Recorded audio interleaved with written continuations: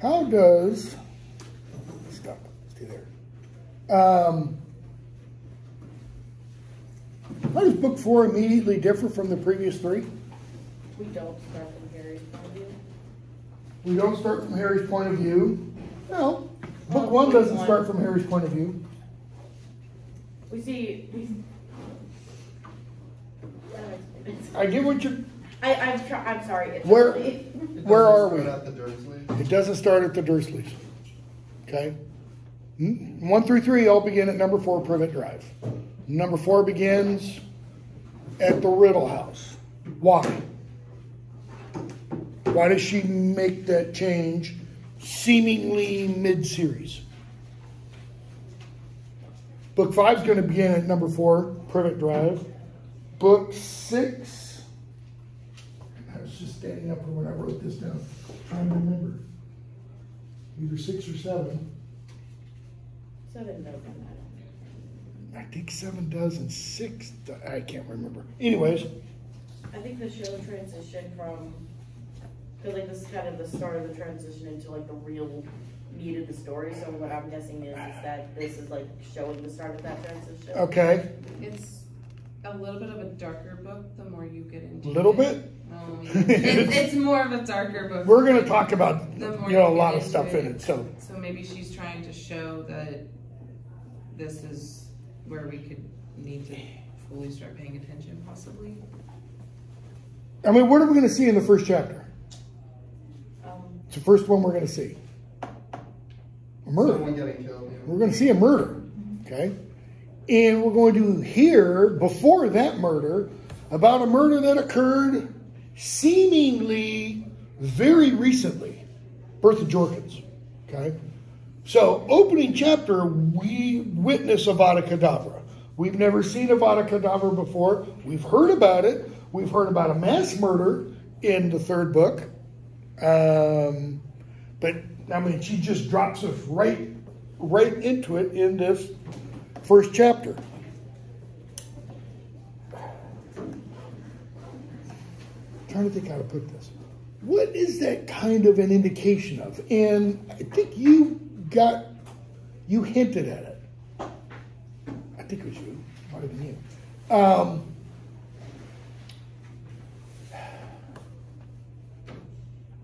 It's kind of like within the fantasy realm, within the Hogwarts magical world, we're getting to the real world. This is real world kind of stuff. This isn't, a magical, mystical, hidden chamber, whether book 1 or the Chamber of Secrets book 2. Or this isn't, some hidden dark secret, about somebody not really being a killer, blah, blah, blah, blah, blah. This is kind of more grown-up stuff, right? How old are they? They're 14. Some people would say, many people do say, they're still children. They have to be protected. While others would say, you're able to endure some things at 14. You're able to hear some things. You're able to see some things. A lot of kids have seen things by 14, that a lot of older people will never kind of see. Okay? So, what do we see happen in the first chapter, other than the murder that I referred to? Who do we see? Who are the characters? Frank Bryce, not in the first chapter. Wormtail, Voldemort, Nagini. Okay? It's in Little Hangleton, and we're at the Riddle House. Right? How long has Frank Bryce been at the Riddle House as caretaker? Over 50 years. He was the one who was originally blamed for the murders of the Riddles at the Riddle House. Okay? Which we get more information about that in book 6. Right? So, what are Wormtail and Voldemort doing at Voldemort's old home? The place he grew up? Not really. His mother's, no, not really. His father's old home. What are they doing there? Are they just hanging out? Is this like, you know, somewhere in the country? They're planning. For? How much do you want me to say? They're planning their plot. They're plotting to get Harry Potter. Okay? Page 8. Wormtail. Your lordship is still determined then. Duh. It could be done without Harry Potter. Without Harry Potter. I don't say this out of concern for the boy. So, no concern for the boy. The boy is nothing to me. 2, nothing at all. 3.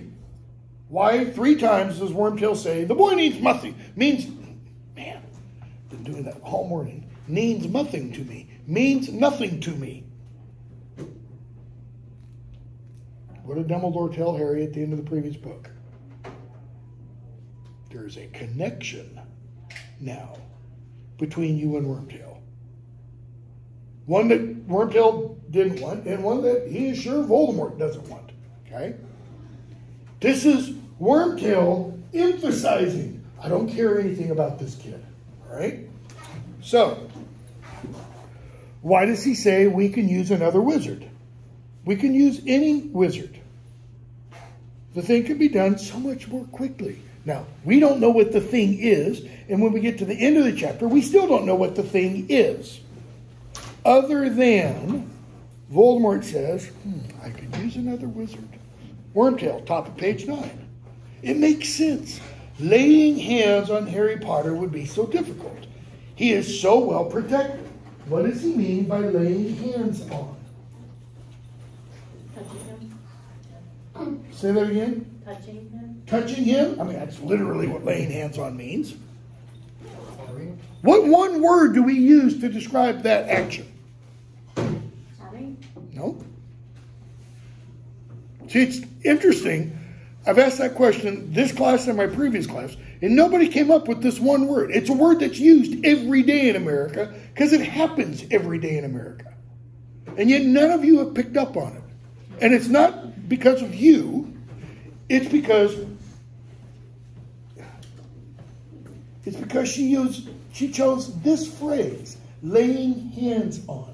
And I don't know if that's a Britishism for another phrase that we use in America, or she is intentionally using what I think is religious language. Is it kidnapping? Yes, it's kidnapping. Kidnapping Harry Potter would be so difficult. That's what is meant. Okay? Or, one of my previous students pointed out, maybe she's really talking about laying hands on because of what happened to Quirrell. Okay? So how is laying hands on religious language, as I just kind of blurted out? Anybody know? Because that's how priests bless people. It's how priests can bless people. It's how within some communities in the Christian tradition, healing is done. You lay hands on somebody. The book of James talks about healing. And you get 7 priests together and they lay hands, or elders, they lay hands on the person. It's interesting she uses that language. Because in a later book, and I'm racking my brain, it's either book 6 or book 7, we're going to find out until someone is done converting somebody else, that's the actual word she uses. Okay? Converting, unless you're talking about converting, an outlet from 110 volts to 220 volts, that word is not used really except in one other context, and that's a religious context. Because if you switch political parties, you switch political parties. You don't convert from being a Republican to a Democrat. Conversion involves what? It's kind of the whole person. Okay? And yet she uses that language to describe somebody who is working on converting another character. Okay? So, laying hands on would be so difficult. He is so well protected. Now, a student in my first class said, yeah, but that could be, how's he protected? Harry's mother died to protect him, right? He's got that love charm, so to speak, which the Voldemort in book 2, once it was explained to him, went, duh, I should have realized that. So does that mean if Voldemort were to have appeared in book 3, he wouldn't be able to go up and touch Harry? Yeah, it probably does, by the way, because of something we're going to see happen at the end of this book. So you volunteer to go and fetch and get me a substitute. Right? He said any witch, any wizard. Okay? He said, I'll be back quicker than flash. My devotion to you, my lord. Your devotion is nothing more than cowardice. You would not be here if you had anywhere else to go. Okay? Which is also kind of what Sirius and Lupin said in the previous book. In other words, if you could get something out of it not being here, you would be somewhere else. Okay? Voldemort, top of page 10. I have my reasons for using the boy as I have already explained to you. So here's a question for you. Do you think Voldemort has explained all of the reasons for why he wants to use Harry to Wormtail? I'm seeing heads go like this. Why not? Where is Wormtail on the hierarchy of Voldemort supporters? He's pretty low down there. He happens also to be the only one that Voldemort, at this point, kind of can trust. Okay? So, he says, as for the protection surrounding the boy, I believe my plan will be effective. The plan there, 2 elements. Okay? 1, for getting the boy, Harry, and 2, what he's going to do with him once he has him. Okay? That's why he needs Harry. Could they use anybody? Is Wormtail right? Yes, they could. We're going to be told later on, I'm jumping way forward. Sorry to give it away. What's required in the spell to bring Voldemort back? Blood of an enemy. Guess what? If we were in the magical world, well, I'm assuming this, sorry, maybe some of you are hidden Voldemort supporters, we would all be enemies of Voldemort. More than likely. I know there's probably 1 or 2 true-blooded Slytherins in here. There always is. Etc. Okay? So, he says, all I need is a little courage. Come on. I thought I saw a hand up. So, he says, Bertha Jorkins's, Wormtail, disappearance will not go unnoticed. If we proceed, and if I murder... Who? I don't think I've ever emphasized that part before, which means I'm going to get behind. Who do you think I'm murdering? I mean, this is an honest question. Harry? Wormtail? Wormtail's the one speaking. Oh. If I kill myself, no, that doesn't work. Who's he going to murder? Is he going to murder Harry? Oh, no. That's... Not within the context of the novel. Okay, anyways, just let that hang there for a bit. They go back and forth. Frank Bryce comes in. He interrupts. And we see Frank Bryce killed. Okay? Why? Why kill Frank Bryce? Stay there. Because he was eavesdropping on a conversation. And? He knows their secret. And? He's a Moogle. And? It's a good answer. Those are good answers. And? Why not? He's bored. I mean, really, why not? If you're Voldemort, killing is like what? It's like breathing. We're going to be told later on in the chapter, the Dark Mark, that in the past, most of the killings of Muggles were done for what? Fun. Okay? So, Harry wakes up, Scar's hurting, kind of remembers portions of a dream.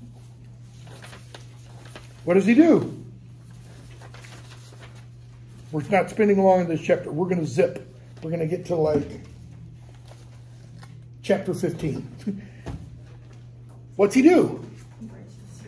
Okay, he writes the series, but only after thinking, what should he do? And he thinks, let's see, I can write to Ron, right? Best friend. What would Ron do? He'd ask his dad. Write to Hermione. What would Hermione do? Go to the library. You know, look it up in a book. Hagrid? Yeah, it wouldn't be any good. Dumbledore? Don't want to bother Dumbledore with this. Sirius. I can write to Sirius.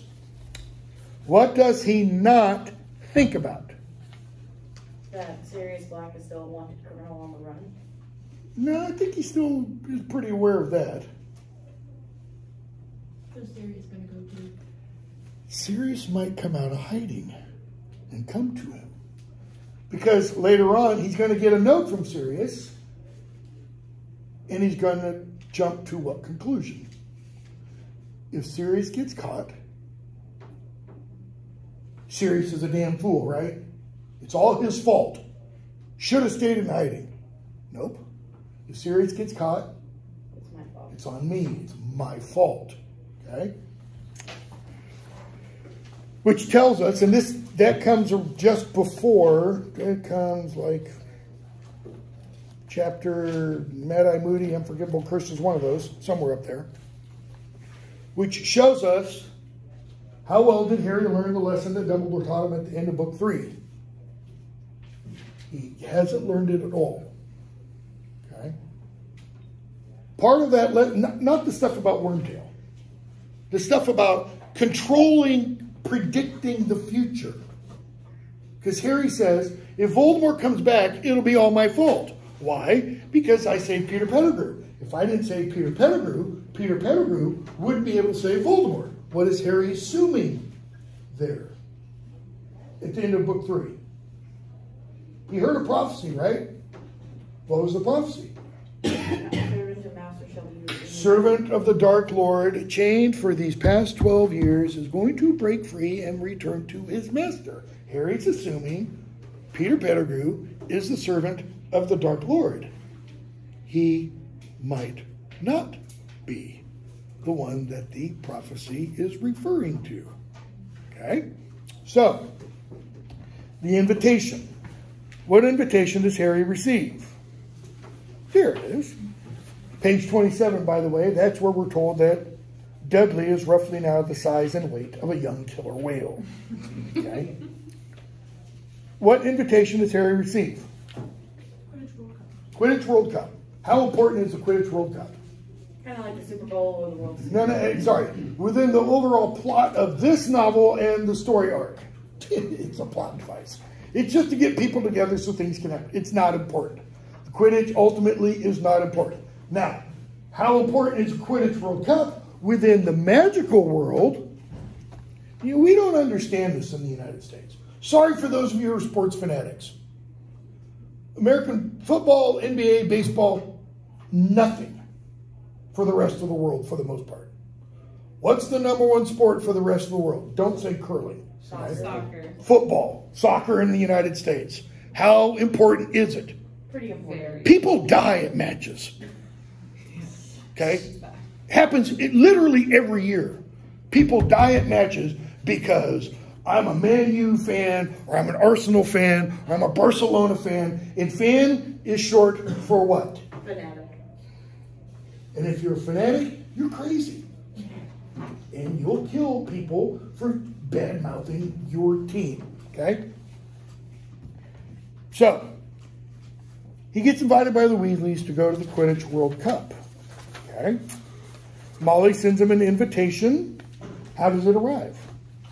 Cartons of eggs, owls, like a manila-sized envelope covered with stamps, and 1 square inch with the address written. Why do the Dursleys go berserk over that? More specifically, Vernon. It's strange and unusual. It's strange and unusual. It's strange and mysterious, and they don't hold to anything strange and mysterious. Okay? So, Arthur, Fred, George, and Ron all show up to pick up Harry. Flying forward, Anglia? No, that was book 2. How do they come? Louder? I think she said it. I'm thinking. Fireplace. Fireplace, they use flue powder. Only what's the problem? The Dursleys, like many people, have enclosed their fireplace. Okay, so it's no longer working. So where there would be a fireplace, the wall is. It's not that there's an electric stove plugged in there. It's that there's no longer a space at all, right? The flue is still in the wall. So they can use flue powder and show up in the space that had been the fireplace, but it's now covered with wall. So they pop up and they're like this, okay? What apparently can you not do with a wand? And the only reason I ask it that way is because Arthur Weasley doesn't do this. You can't do your wand like, you know, turn a knob and go, laser. You cut a nice little hole in the wall and then put it back and get some, you know, patch and patch it up nicely. What's he do? Bombio, you know, Explodio or something. He blows a massive hole in the wall. You're Vernon Dursley and a guy just blows a hole in your living room wall. Describe your reaction. Not very pleased. Because describe the Dursley home.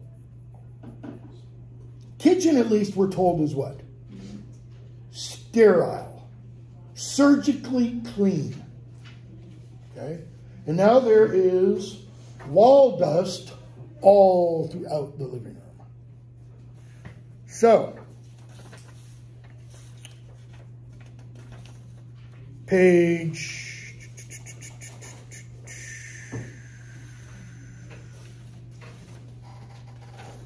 48. Fred, George, Ron, Harry, go get Harry's stuff, his trunk, head rig, etc. Fred, George, Ron go back through the flue, but not before George, I think it is, drops something. And Harry's getting ready to go back through the flue.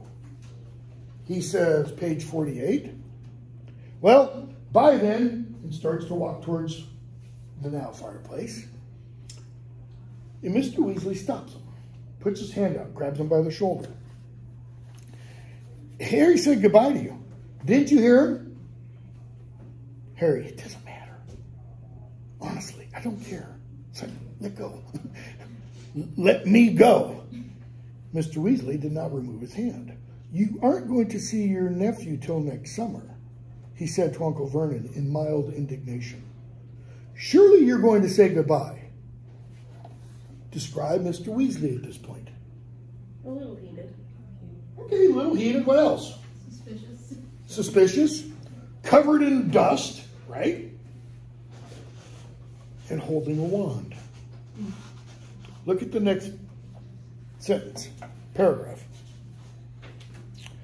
Uncle Vernon's face worked furiously. What does that mean? Worked furiously. It's like, he wants to say something, but he's not sure what he should say.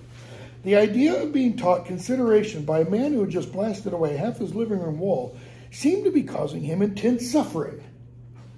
But Mr. Weasley's wand was still in his hand, and Uncle Vernon's tiny eyes darted to it once before he said very resentfully, goodbye then. Now, notice what we've just been told. From whose perspective is that paragraph told? Or, let me put it this way. We obviously have what's called an omniscient narrator. An omniscient narrator takes you inside the minds of the characters. What have we been told is going on in Vernon's mind? He's wrestling with what? This guy has the gall to teach me consideration. What does that mean, to be taught consideration? We usually think of that word consideration in the phrase to be considerate. What's it mean to be considerate? Thinking about how other people feel. To be thoughtful, to be kind to others, to be empathetic, to identify with them. Okay? But from Vernon's point of view, he's being taught to be considerate of Harry. It's the first time this is kind of brought up. It's going to be brought up in the next 3 novels. And one of the things, I think at least, one of the things Rowling is doing is, I think that by the time she gets around to writing this, she's realizing something about her audience. Her audience isn't just whom? Children. Keep going. True. Adults. Which adults? Parents. It's parents. And Rowling is stepping on a parenting soapbox. Modern parents need to do what? They need to be better at what? Showing consideration for others, how to parent.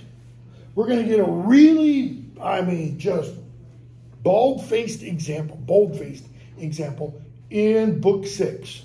When Dumbledore comes to pick up Harry, he's going to, you have Mr.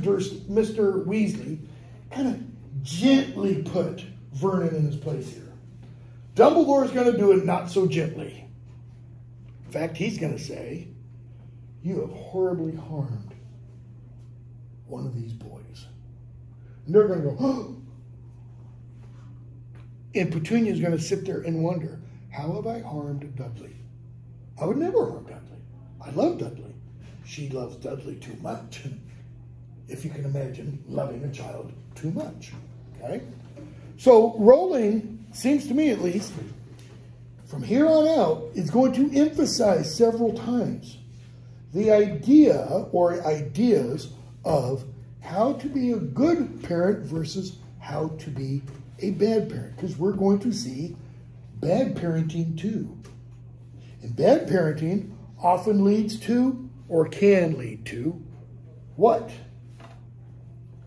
I don't have time. I shouldn't be bringing this up in this part yet, but I will. For just a moment.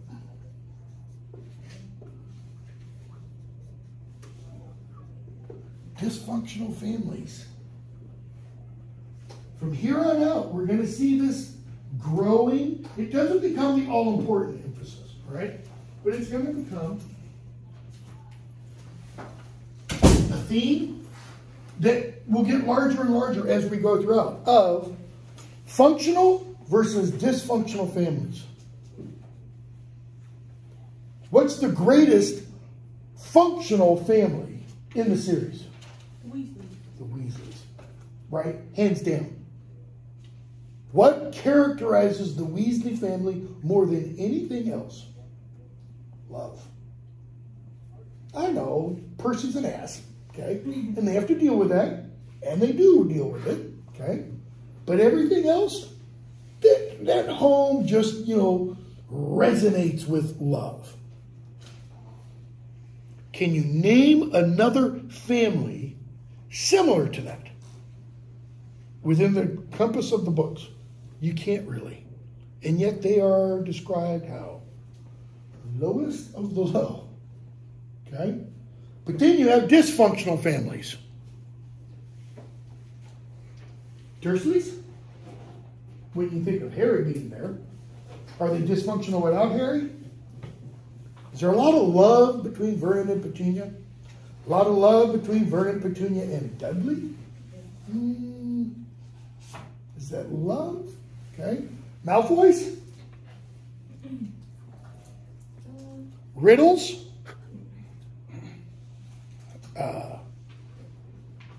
Snapes? Longbottoms? Just start, again, rattling off. And it seems to be an issue Rowling starts to wrestle with and or raise. Okay? And I think part of that, and think, you know, dysfunctional doesn't only have to mean the family doesn't get along. Dysfunctional can also mean the family's broken. Like one living, one dead, so to speak. Or a divorced family. And you're going to hear me, and I'll, you know, say it later.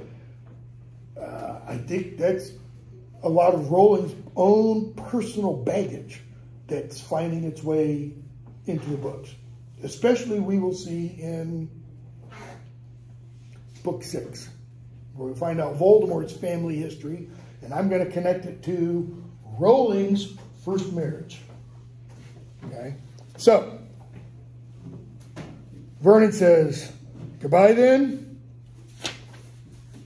Arthur fixes the house. They go back. We get Weasley's wizard wheezes. Fred and George get in trouble for their toffee and such. Skipping a bunch. Portkey. What's a portkey? I know y'all know what it is. What's a portkey? It's an item that's been magically transformed so that you touch it at a specific time and it'll do what? It becomes a portal. A key to a portal that takes you to somewhere else. Okay? What must you have before you can make a portkey? Physical item. Louder? Is it like a physical item? A physical item. You know, I chose the bottle. Could be a wallet. Could be a pin. Could be anything. What must you get before you can make one? Permission from the Ministry of Magic. They're kind of like becoming an animagus. You have to get approval, or at the very least, you have to tell the Ministry of Magic. That's why it was so important, you know, the Marauders were all, except for Lupin, you know, became animagi, but never told the Ministry of Magic. We're going to see an illegal portkey in the next book, okay? Which is somebody kind of, you know, figuratively thumbing his nose at the Ministry of Magic, as if to say, I don't need to get permission from you. I'm who I am. I can do whatever I, you know, like, well, please. So, they take the portkey. I'm skipping a bunch, obviously. They take the portkey to go to the Quidditch World Cup. Who do Mr. Weasley, Fred, George, Ron, Harry, Hermione, not Ginger. Ginny, thank you. She is a ginger, but man, I should have stopped 5 minutes into my first class because the words aren't working for me today. Who do they meet? Cedric Diggory and his dad. Amos Diggory and his son. I want to put it that way, particularly Cedric. Okay, middle of 72. Mr. Weasley is introducing the Weasley's friends. Okay. Merlin's beard. Harry? Harry Potter? Yeah, Harry says. Kind of tired of people doing that, I imagine. Ced's talked about you, of course. Told us all about playing against you last year. I said to him, Ced, that'll be something to tell your grandchildren. That will. You beat Harry Potter. Nice little bit of foreshadowing, kind of, you know, by the way. Negative foreshadowing, if you want. Cedric sitting there, Dad, Harry fell off his broom. I told you, it was an accident. Was it an accident? That Harry fell off his broom? Not really. What caused Harry to fall off his broom? Is Harry just a poor driver, you know, flyer? No, there were like 100 Dementors looking up at him, okay, before he figured out how to repel them. Harry fell off his broom, Dad. I told you it was an accident. Yes, but you didn't fall off, did you, son? Showing fatherly pride. I mean, his son did what? Beat Harry Potter in Quidditch. You can leave the Quidditch part off. beat the most famous wizard alive. I mean, you got to admit, Harry's more famous than Dumbledore. Dumbledore didn't defeat Voldemort as a baby. You know, the guy disappears, okay?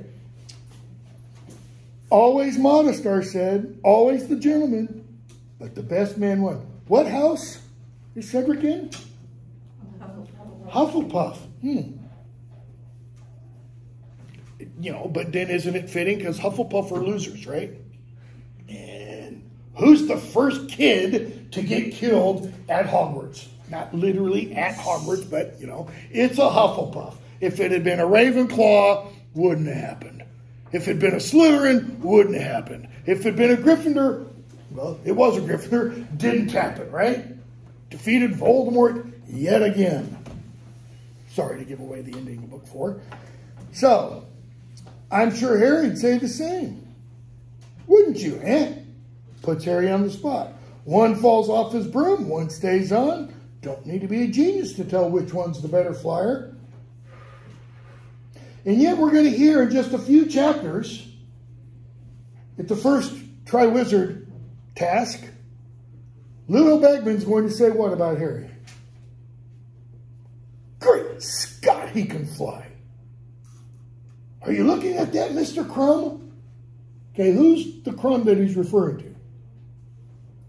Victor Crumb, seeker for the Bulgarian international team. Professional Quidditch player and a student. Okay? And he's comparing Harry with him. Harry's a pretty good flyer. Gotta imagine what goes through Amos's mind when he hears that, assuming he's at the match. So, they take the port key and they go off to Quidditch World Cup. Chapter Bagman and Crouch. It's somewhere up in Scotland, and we see the Roberts family. Mr. Roberts owns the field and is kind of managing the thing. We see them go through the campgrounds and little kids playing with their daddies and mommy's wands and blowing up slugs and shrinking them back down and, you know, things like that. All those kinds of things that shouldn't be able to happen. We get introduced to Ludo Bagman and Barty Crouch Sr. I'm not going to say any more about them. Quidditch World Cup. We have the actual cup, and 98, Harry's introduced to Winky, or meets Winky. Winky talks about Dobby and how Dobby being free is going to his head and such. And then we see 100, 101. So the Weasleys are in their seats, and up comes Cornelius Fudge with his guests, the Malfoy family. Bottom of 100. Harry and Draco Malfoy had been enemies ever since their first journey to Hogwarts. Pale boy with a pointed face, white blonde hair, Draco greatly resembled his father. His mother was blonde too, tall and slim. She would have been nice looking if she hadn't been wearing a look that suggested there was a nasty smell under her nose. A little bit of foreshadowing because Harry's going to emphasize this look in a few chapters. So what's she look like?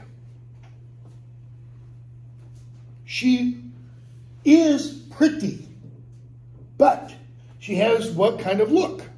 So imagine she's got the horrible smell right on her nose. That's what she looks like, apparently, all the time. So if you could unscrunch her face, you know, smooth out the wrinkles, pull the jaw down a little bit, pull the eyebrows, you go, wow, she's a looker, okay? So, see interaction between Weasley and Malfoy. Seemingly, this is the first interaction they've had since Flourish and Blots in Book 2. And we find out the Malfoys are there as Fudge's guest. Why? Because they made a large donation to St. Mungo's Hospital for Magical Maladies. St. Mungo, by the way, is the name of an actual Scottish saint. Okay? Rowling loves to do this. She pulls out all these names out of history and such. Okay. What else do we get introduced to? Or what else do we see in kind of the pre-game festivities?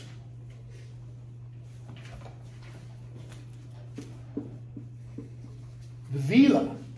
What are villa? Very, very pretty people. People? Women. Very pretty women. Women. Okay. Gorgeous. What else? What can they do? Yeah, I can ask that. What can they do? And who do they do it to?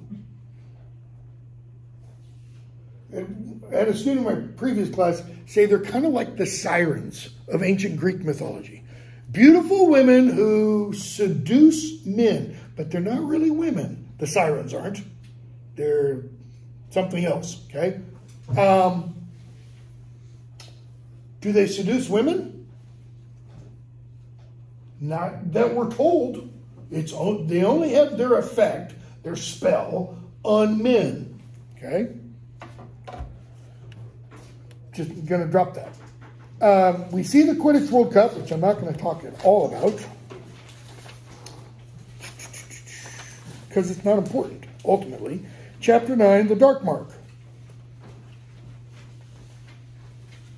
Quidditch Cup's over. Everybody's back in their tents for the night. Tomorrow morning, they're going to be leaving, going off to their various places where they live and such. And what do some of the people at the Quidditch World Cup start doing? 118, 119, and following.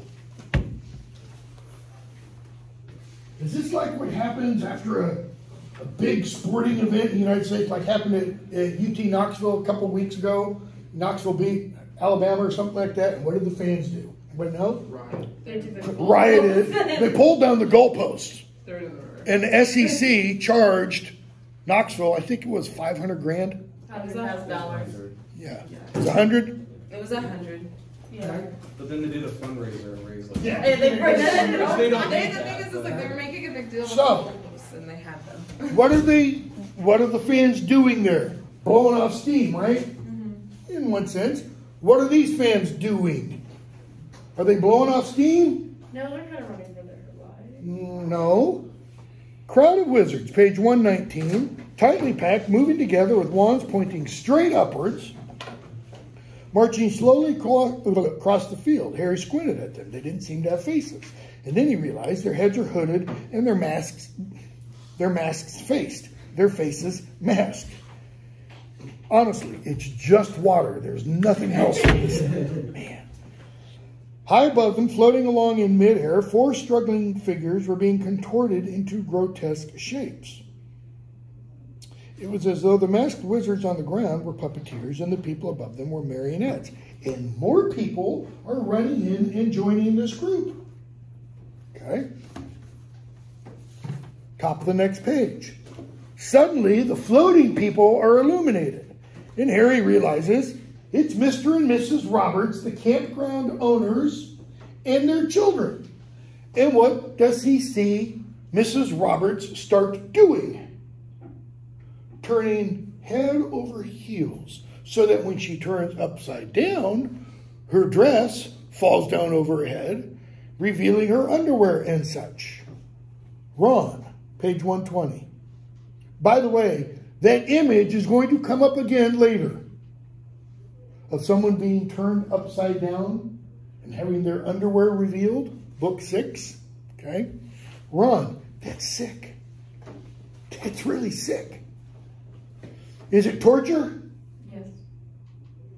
Not according to the usual definition. Usual definition of torture is the infliction of pain.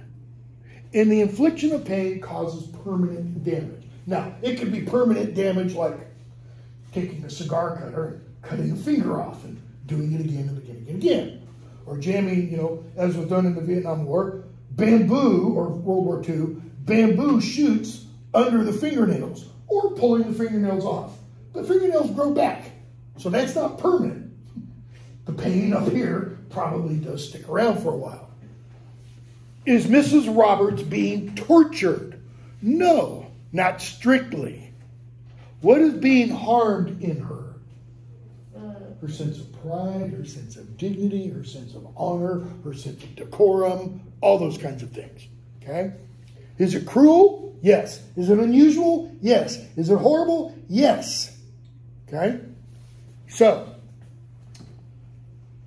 Mr. Weasley, Bill, Charlie say, we've got to go help. They run off. They tell Harry, Ron, Hermione, Ginny, go off to the woods. Okay? So they do. They run into Malfoy. Malfoy says some unnice things about Hermione. Ron tells him to shut his mouth, etc. And they go into a clearing. Okay?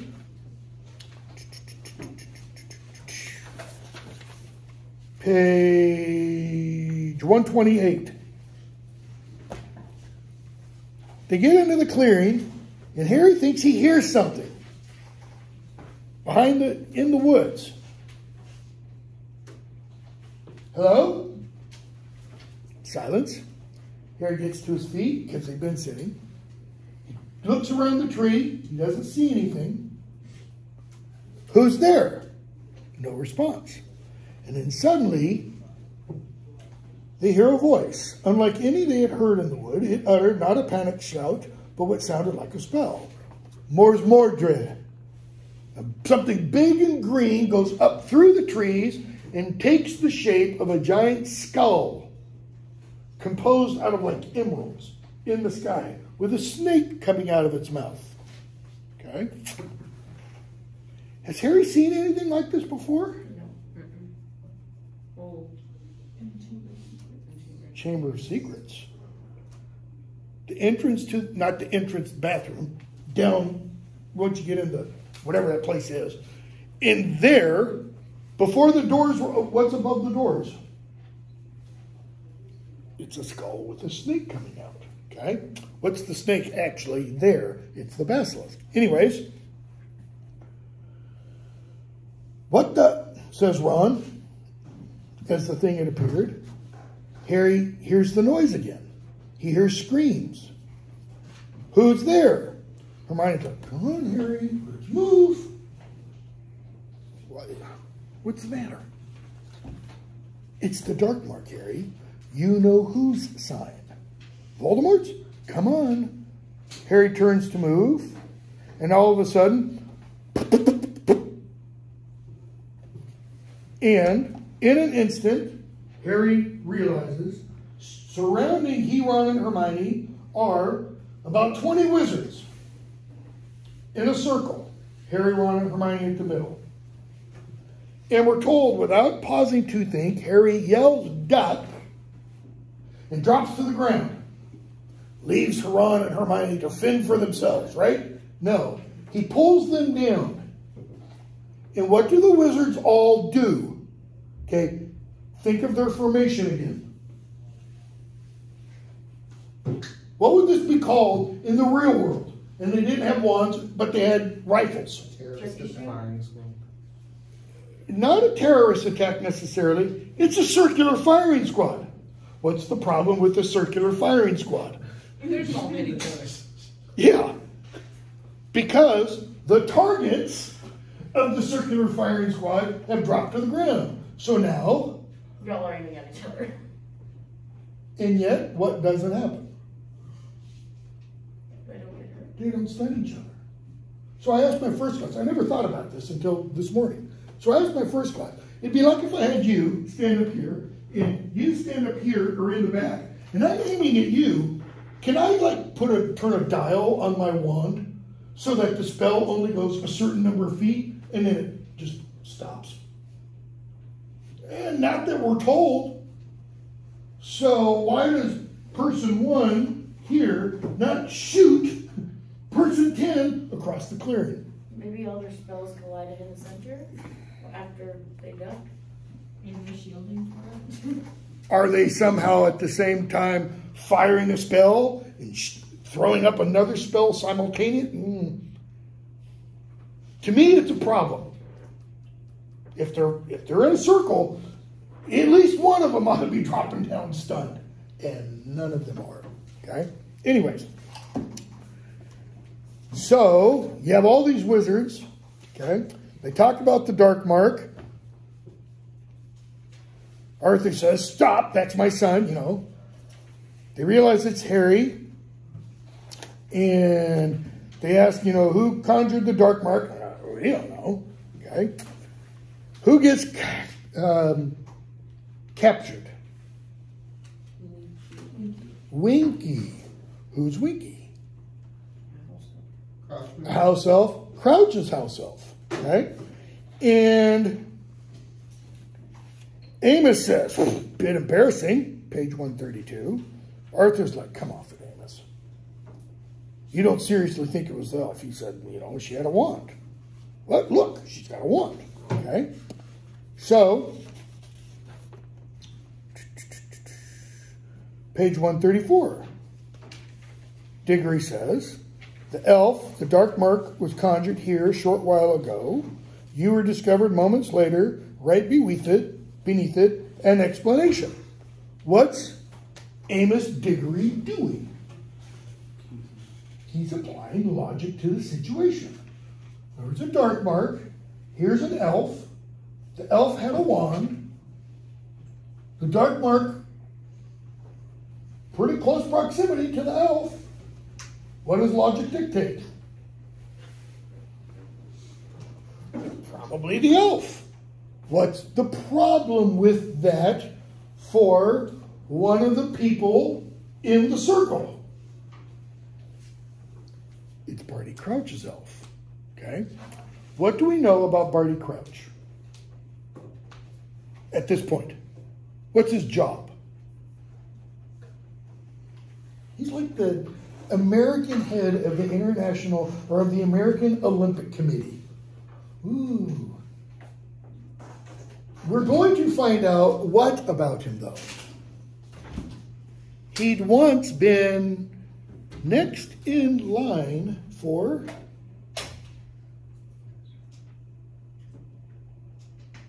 Minister of Magic.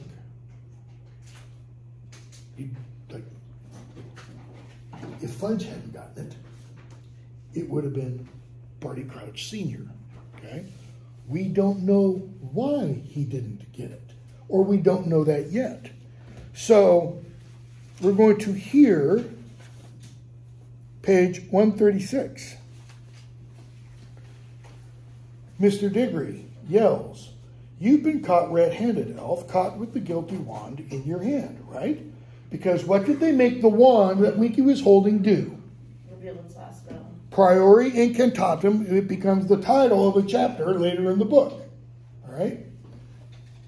And it's where the wand spits out its last spell. And they see a little dark mark come out of the wand. It's Harry's wand. All right?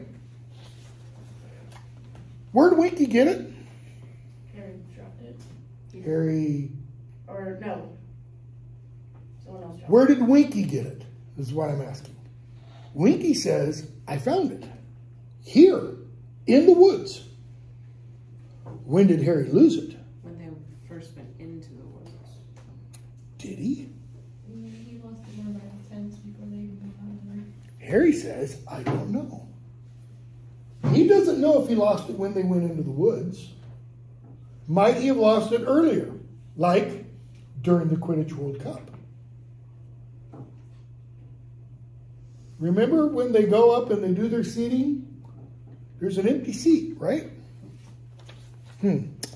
So, Mr. Crouch says, Arthur Weasley says, Amos, think about it. Precious few wizards know how to do that spell. Where would she have learned it?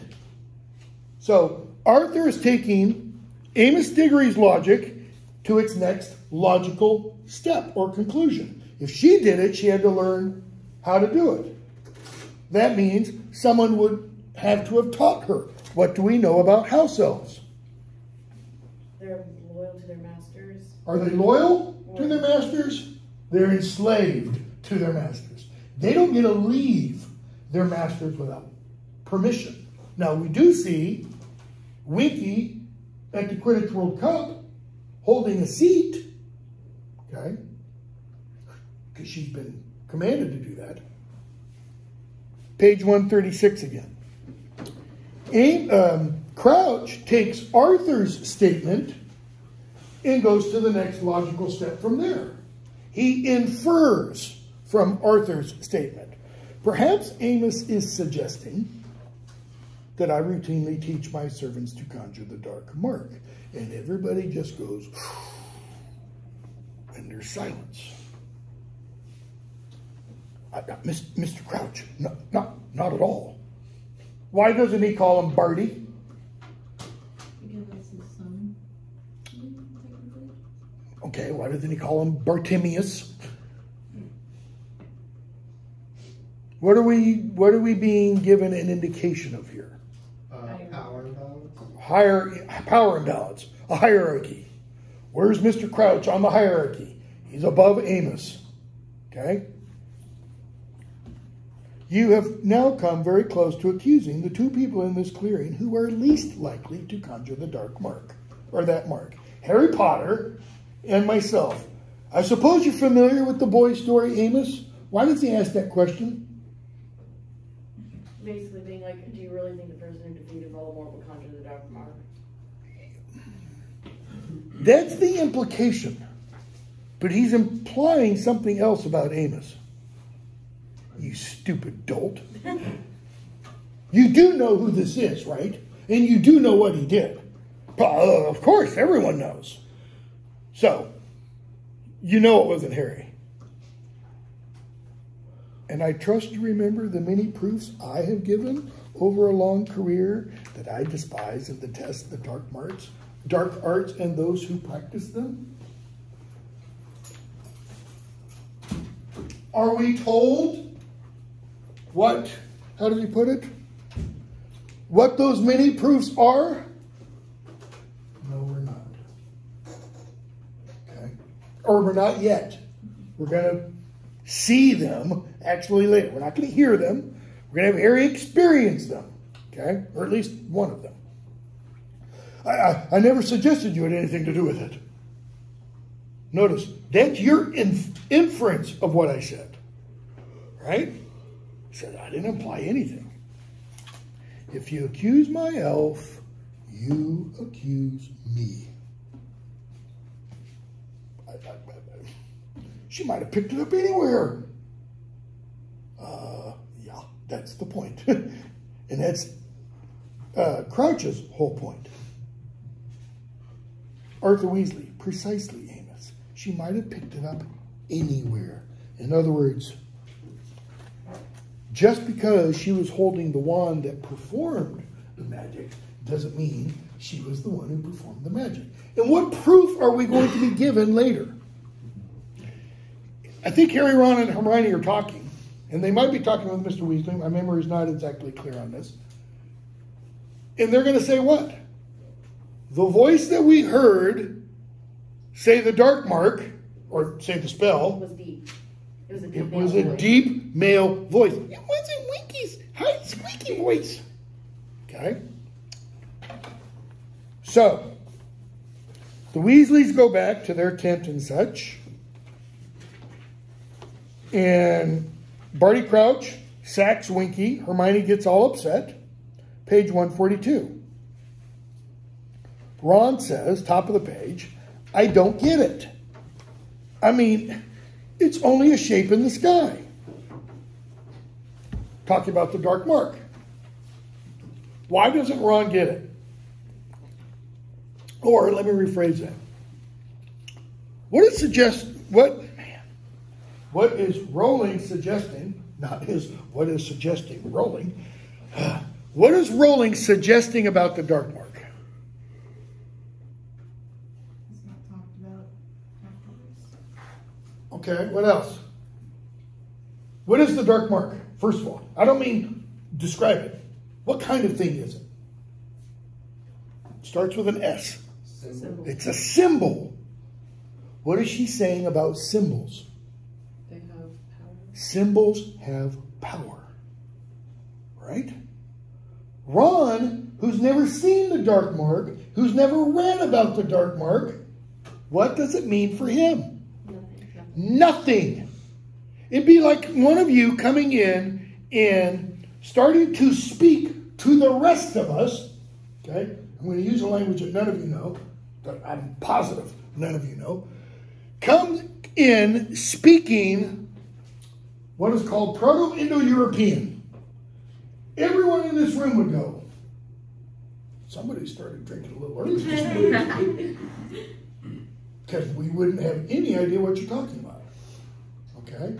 Or it would be like if I walked into a room of the American Atheist Society, I just made that up by the way, and held this out to show them, what would they immediately say? Yeah. Oh, you're superstitious, you believe in some guy who died on a cross, big freaking deal. It would mean absolutely nothing. But to other Christians, it does mean something. It's like, if I can remember how to draw it, it's like this thing on the back of a car. It's supposed to be a fish. And what do a lot of people put on them today? Put some legs, and it says then Darwin. Okay? Belittling. What's the significance of this? Because it was a symbol used by early Christians to indicate I'm a Christian. Why was it used by early Christians? When Christianity was not just an illegal outlawed religion, but one that if you were known to be a member of, you died. Okay? So it's kind of a, the secret handshake kind of a thing, all right? That's what the dark mark is. And what Rowling is suggesting is symbols have power. What's the dark mark's equivalent in our world? Swastika? That's what a lot of people said, the swastika. Okay? Not really. Why? This image predates Hitler by 3,000 years. You know what it is, actually? What the swastika represents? Is it a symbol for Hinduism or Buddhism? No, it precedes that. It's a sunburst. I don't quite get that personally because it's kind of crooked. I've never seen sun's rays go, unless they bounce off water. Rainbow, okay. What would be another example? I'm not sure if they have a symbol, the KKK. Would it be more? They use kind of not really. They use the German, the SS, okay. Skull and crossbones. Really? What's the skull and crossbones represent today? Pirates? What's it used for? No? Death. Specifically, what kind of death? You see it on items. Go buy a gallon of bleach. Oh. Poison. It's used to indicate poison. Okay? That's kind of what this stands as. All right? Or, you could use this also. Boom. Or the 3 interlocking things for nuclear, there's nuclear radiation, that kind of stuff here. So, Mr. Weasley explains, Ron, who and his followers sent the dark mark into the air whenever they killed. So that implies it was only used when somebody's been killed. Did anybody die at the Quidditch World Cup? No. So why was it used? Terror inspired. You have no idea. First time this is used in the books, by the way. You're too young. They're 14 now. Okay? You're too young. Their first lesson with Mad-Eye Moody, he's going to tell them, boy, you guys are way behind in curses. Now, the Ministry of Magic says I should only teach you counter curses. But Dumbledore thinks you're better than that. Dumbledore thinks you're old enough for the real stuff. So I'm going to teach you the unforgivable curses. Okay? Implying Dumbledore is at odds with the Ministry for Magic. Later than that, we're going to have the 3 of them meet up with Sirius at Hogsmeade.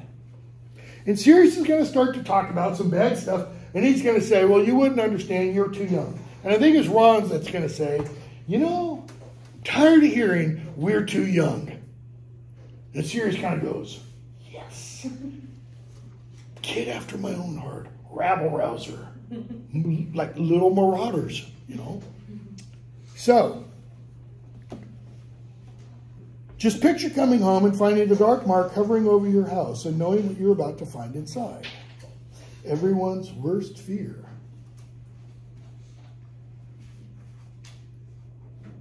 Was or was not the dark mark seen over Harry Potter's house the night his parents were killed? It was not. See, there's something nagging in my mind. I've not reread the last 3 books recently. I will before we go over them. That someone alludes to it was seen. Okay? But I'm not positive. So it's probably since I can't speak anymore, it's probably my memory going too. So there's silence. Bill says, it didn't help us. We don't know who conjured it. Scared the Death Eaters away. Harry, Death Eaters? What are Death Eaters? It's what you know who supporters called themselves. Okay, stop for a minute. Don't Harry and Ron both seem a little dense here? Or uneducated here? Shouldn't they know a little bit about this? I mean, how long ago was Voldemort and his rise to power? 13 or 15 years ago now? It wasn't that long. I mean, Voldemort was at the height of his power 14 years ago. That's not that long. You guys have at least heard of 9/11, right? Okay, so that's kind of the equivalent. Because people were dropping like flies when Voldemort was in power. Anyways, Hermione knows, but then Hermione reads everything. So, it's what you know who supporters called themselves. So they talk about who the Death Eaters were and why they might have been out and stuff. And Harry asks, top of 143, I mean, what was the point? What was the point of doing that to the Robertses? Mr. Weasley says with a hollow laugh, the point? Harry, that's their idea of fun. Half the Muggle killings back when you know who was in power were done for fun. I suppose they had a few drinks tonight, couldn't resist reminding us all, lots of them are still at large. Why does Rowling include that statement? They did it for fun. To show how bad these people are. To give us an indication of how bad the Death Eaters are. They killed for fun. What does that tell us about them? They're psychopaths. Psychopaths, sociopaths, what else? They are evil. Okay? Totally speculation here.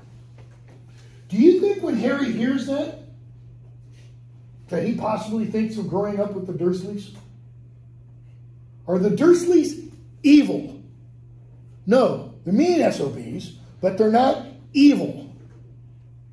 Would Dudley, if he had the opportunity, take Harry outside and kill him? No, he wouldn't. Would he take him outside and beat the living daylights out of him? Yes, he would, if he had the opportunity. Okay? Here's a question. Would Draco take Harry outside and kill him if he had the opportunity? Maybe later in the books. Just let that hang, okay? So, Ron, if they were the Death Eaters, why'd they disseparate? Wouldn't they have been happy to see that? Bill says, use your brains, Ron. Well, that's not very nice. Older brother, younger brother, putting him down. But why does he say that? All of these people are out here and free. Why? Because they didn't get sent to Azkaban. Why didn't they get sent to Azkaban? If they're real Death Eaters, we're assuming these are all real Death Eaters. Okay? They got out of it somehow. They didn't get caught. Or They denounced him. they denounced Voldemort. they may have lied and said, oh, I was under the Imperious curse. As we're going to hear, a lot of people did. Okay? In which case they then denounced Voldemort, which we're going to see at the end of book 5. We're going to hear about some that did that. So, mayhem at the ministry. What's the mayhem? Why are there problems with the Ministry of Magic? A news journalist, Rita Skeeter. We get introduced to Rita Skeeter. Okay. Who spoke to her? Arthur. Without what? What did Arthur not have permission to do? Speak to the press. Okay. By the way, by bringing in Rita Skeeter, Rowling is introducing another theme or issue, if you want, that's going to go throughout the remaining 4 books, this one and the other 3. What is that theme or issue? Anybody know? Louder? Thought somebody said something. I said, What about the media? They over-exaggerate or they lie. They lie. It's not objective. It's not true. What do we come to find out about Rita Skeeter? She's kind of like a gossip, or she is a gossip columnist. She loves to make things up and cause drama. She invents quotes. There have been, I don't know how many cases in the last 20 years. There's a guy who won a Pulitzer Prize. Had it taken back because it turned out he invented quotes. There was a famous reporter for both the New York Times and another reporter for the Wall Street Journal. Both got fired after it was discovered major stories that they wrote were entirely false. Sources were false, the whole 9 yards. Okay? Rowling is kind of raising the idea. How do you know what you read or hear in the press is true? And we're going to see her really bring that up in book 5 because she introduces us to another form of the press. What's the press we've heard about so far in books 1 through 3? The Daily Prophet. The Daily Prophet. What's the Daily Prophet's equivalent in our world? Newspaper. What? Name one. New York Times, Washington Post, Chicago Tribune, LA Times, Miami Herald. Those are all big, USA Today, big, major, large market newspapers. Okay? If we were in England, it would be the Times of London, or the Guardian, or the Independent. All right? What's the Quibbler in this world? Harry Potter world, not our world. A tabloid. It's a tabloid. So what's the real world equivalent, let's say, in the United States? National Enquirer is the number one most people think. Okay? In Britain, it's the Sun, the Daily Star, the Daily Mirror, things like that. Okay? The kind of things that you're at the checkout line, you can read, you know, Taylor Swift, actually from Pluto, or Elvis is still alive, or nonsense like all of those, right? And yet it's going to be in the Quibbler that we're going to read some real stories. That is truth. And I think part of that's because she's going, damn, I can no longer really just pick on the major media because sometimes the tabloids have the truth. 2004, United States, don't have time for this, the National Enquirer broke a major story. Anybody know what it was? It was about a person, a major American politician, who'd been discovered cheating on his wife, who was dying of cancer at the time. Actually, I think it was a year after. I think it was 2005. Anybody know who I'm talking about? John Edwards, vice presidential candidate with John Kerry, the presidential candidate. The major media, New York Times, Washington Post, they knew about it. They didn't want to touch it. Why? They didn't want to bring down, quote unquote, their candidate. But the National Enquirer said, hell with this, we're going to print it, and did, okay? Same kind of thing happened, by the way,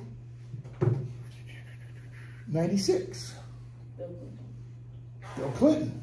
Who broke that? It wasn't a tabloid per se. Drudge Report. All the major media outlets had it. Drudge heard about it and put it up on it. The Drudge Report was new, like a year old. Aggregator of news. Drudge put it up, and then nobody else could ignore it. Okay, and we got introduced to Monica Lewinsky.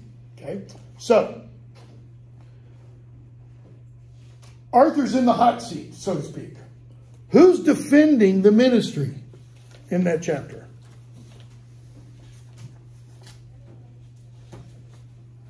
Percy. Why? Because he works for them. Because he now works there. Well, his dad does. So here, the snot-nosed punk, new graduate, okay, telling his father, essentially, who's been working for the ministry for years, you shouldn't have done that. You know. Why do we get that scene? Why are we told that about Percy? Tells us where his loyalty is. His loyalty is to whom? / what?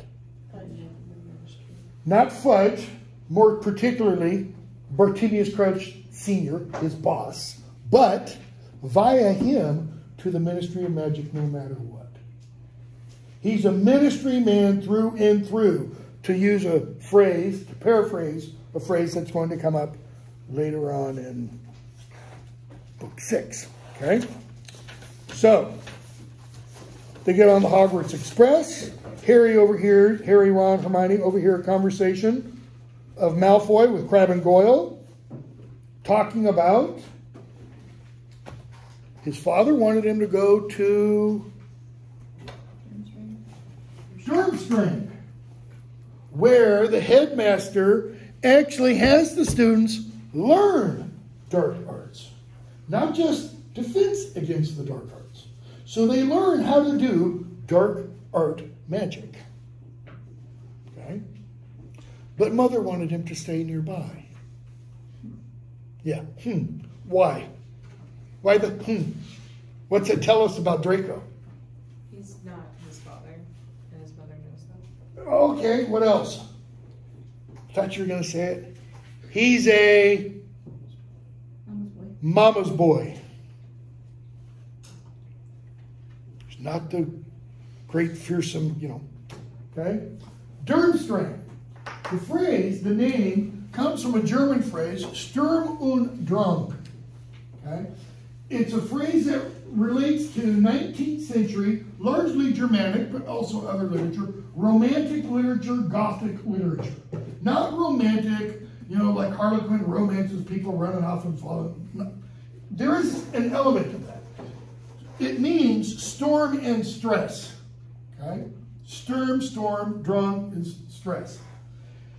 In this kind of literature, you often have, literal storms all throughout the stories, showing that the weather world is in chaos, and that has effect on the people. The greatest example kind of in English literature is Wuthering Heights by Emily Bronte, where you have a lover, his dead beloved, who's a ghost, okay, and it all occurs on the Scottish moors. And it's all very atmospheric, okay? In German, probably Goethe's Faust would be the best example, okay? And what happens, you have characters just kind of put in a pressure cooker. And the storm and stress, makes them do things they may not otherwise have done. It's kind of telling us what Durmstrang is like. All right? So, Triwizard Tournament chapter. And we get the second Sorting Hat song. The first Sorting Hat song was in Harry Was it in Harry Potter and the Philosopher's Stone? I don't think that's right. I think there was one in the Harry Potter. It's a real short one. Yeah. Okay? I think it is. It's kind of, if you're familiar with VeggieTales, it's kind of like a stupid little VeggieTales silly song, right? This one's a little bit deeper. The one we'll hear in book 5, oh, that's a lot.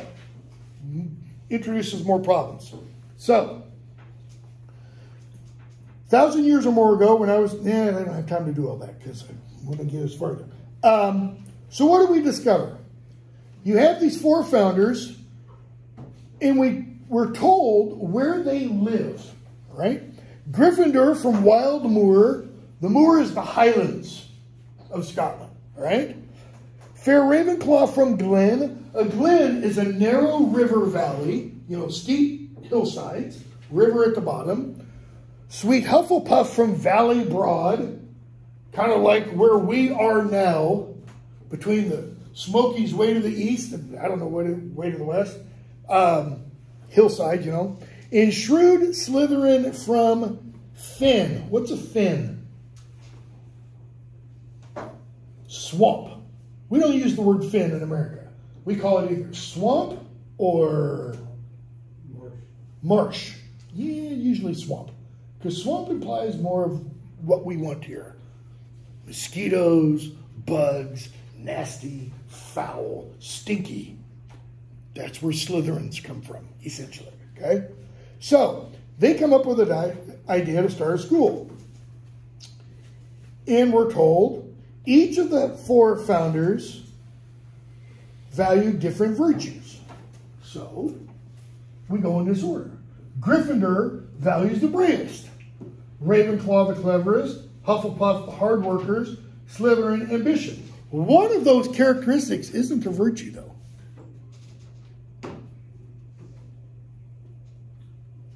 Being clever isn't a virtue. You're either born clever or you're not. Can you learn more stuff? Yes, you can. You can pack all kinds of more knowledge in. But clever, smart, so to speak, that's a quality you're born with. You're not born necessarily brave. You develop bravery or cowardice. You're not born a coward either. Hard work, that's something that's inculcated in you. Okay? Ambition, same thing. It's kind of interesting that this is being considered a virtue. So, how'd they decide to divide the houses once they were all dead and gone? We're told Gryffindor came up with the idea. He pulled his hat off, and they each put a bit of their brains in. Not literally. We're probably, it's implied maybe high with, possibly implied later with something we get introduced to in, brain is completely frozen. I think in this book. Something that Dumbledore has in his office, okay? So they put their brains in it. Only reason I'm emphasizing this is because we're going to be told in book 6, when Harry and Dumbledore are going off looking for relics of the 4 founders, that there's only one relic of Gryffindor around. And we've already been introduced to it. It's the sword of Godric Gryffindor. But it's not right, because this is the other relic. How? How does Rowling not remember that? Okay? So, Triwizard Tournament, Dumbledore mentions. We get introduced to the house elves at Hogwarts. And what does Hermione do? Wait. You mean slaves are making this food and Ron's sitting there just stuffing as much as he can down his gullet? Okay. And slaves do what else? House elves. They clean up the food. How does it magically just disappear, right? It doesn't just poof when you're done. It's because there's a house elf there, invisible. House elves don't need invisibility cloaks, right? Okay. What else do the house elves do? They do the laundry, they clean the dormitories, they clean the bedrooms. They do all the grunt stuff. So Hermione creates, say it again, spew.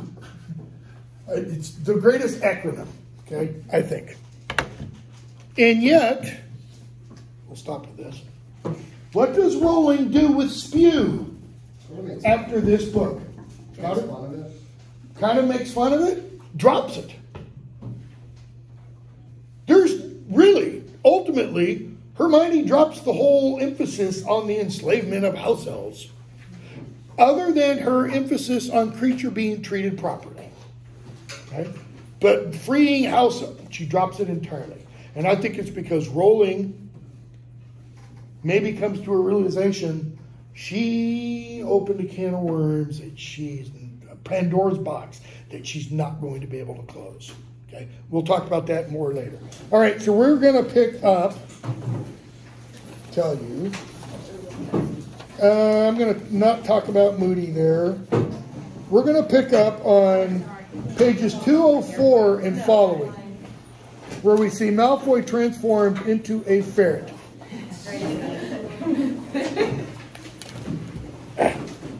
I know you don't like the movies, but that scene is really funny. Oh, it's really I funny. remember that scene being funny.